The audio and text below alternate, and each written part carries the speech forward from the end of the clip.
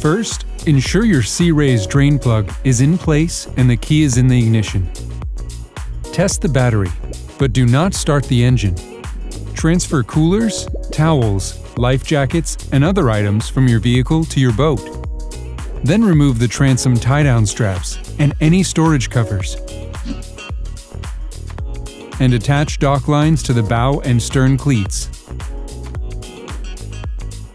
Align your vehicle and trailer and slowly back straight down the ramp, adjusting as needed.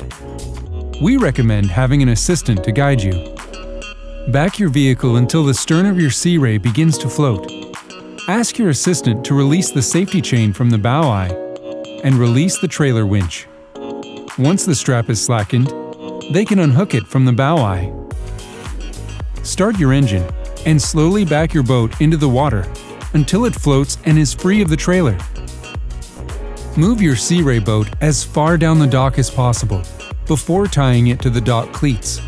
If there's no dock nearby, ask your assistant to get in your boat and tie it up to the nearest available dock. Ramps can be busy, so move your vehicle to the parking lot as soon as you're done.